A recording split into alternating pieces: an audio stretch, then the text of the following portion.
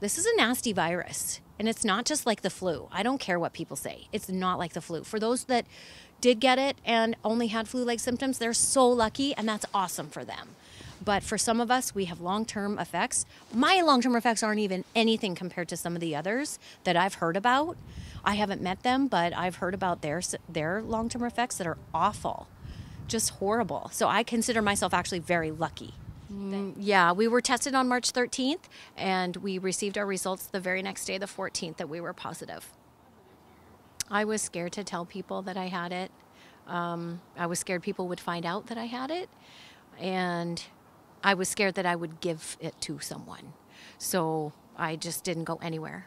I didn't have much of an idea of what was going on out in the real world. I'd see on at the internet that the grocery stores were empty and that no one was leaving their houses, and it was a really scary time. And knowing I had it, I was doubly scared because I didn't want to risk anyone else.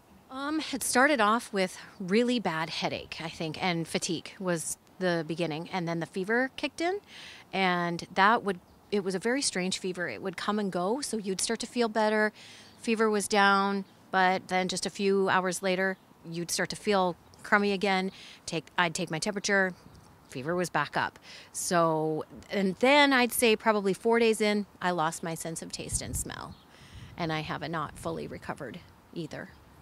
I think young people who depend on their social life, it is everything to them. I think they're sick of not being able to go out and visit with their friends and go have a beer at the pub.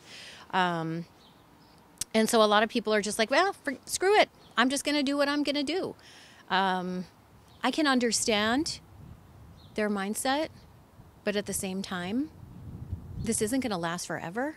And we have to do our part right now to try and keep everyone safe.